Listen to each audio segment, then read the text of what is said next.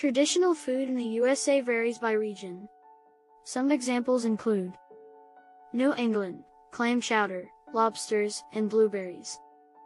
The South, fried chicken, grits, and sweet tea. The Midwest, corn on the cob, bratwurst, and kolaches. The Southwest, Tex-Mex cuisine, such as tacos and enchiladas. The West Coast, seafood, such as salmon and Dungeness crab.